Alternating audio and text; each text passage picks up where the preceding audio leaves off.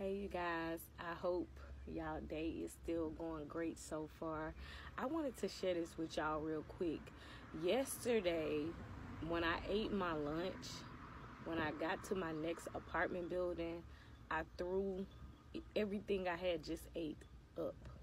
After that, I was feeling so weak, like I was about to fall out, pass out, just wasn't feeling good at all. And I wanted to share, yesterday when I got off and went home, I couldn't do nothing but lay down. I just was not feeling good. Even this morning when I got up, I was not feeling good at all, but I still managed to make it to work.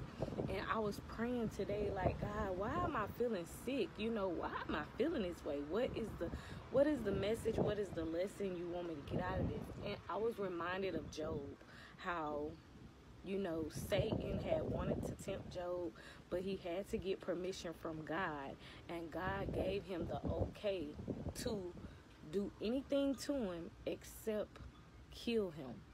And I just want to remind you guys who might be feeling sick right now, who might have lost somebody, who might be going through. Going through, because yesterday I was going through, and even today I do not feel my best at all. But he was just reminding me of Job and how Satan wants you to give up. He wants you to disown God. He wants you to stop believing in the word. He wants you to give up.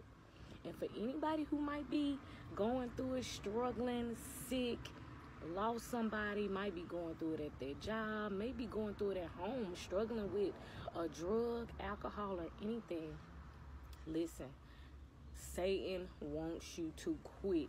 That is his job. He wants you to quit. God gave him permission to do anything to you but kill you.